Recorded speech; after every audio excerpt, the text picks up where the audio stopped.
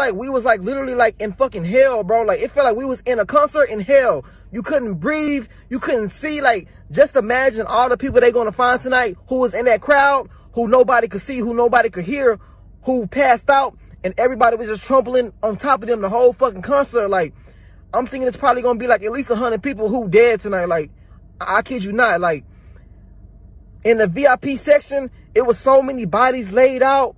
People was getting pulled out who was fainted. And the medics were trying to give them CPR, and they was flipping them over, and like they was literally turning black and blue. Like I never seen death in my fucking life, bro. Just by me alone, it was probably like 10 fucking people laid out dead. And like once the medics tried to help them, they wasn't responding.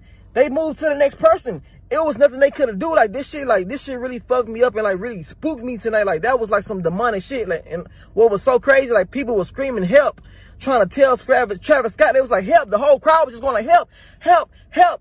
And he just kept going, bro. It was like, that shit was scary, bro. It was so demonic, bro. And mind you, y'all see the type of music I make. Y'all see everything, like, you know, like I've been so heavily influenced by Travis, but like after tonight, bro, like God really showed me, like, you know, like stay away from that shit, bro. Like that shit not for you, because like he sacrificed so many people's lives tonight, like for real. Like so many people's lives are gone tonight because they want to go to a fucking Travis Scott concert and have fun. You know, he influenced people to be raging and all this shit. So many people broke in, and it was just chaos, bro. It was a living fucking hell, bro.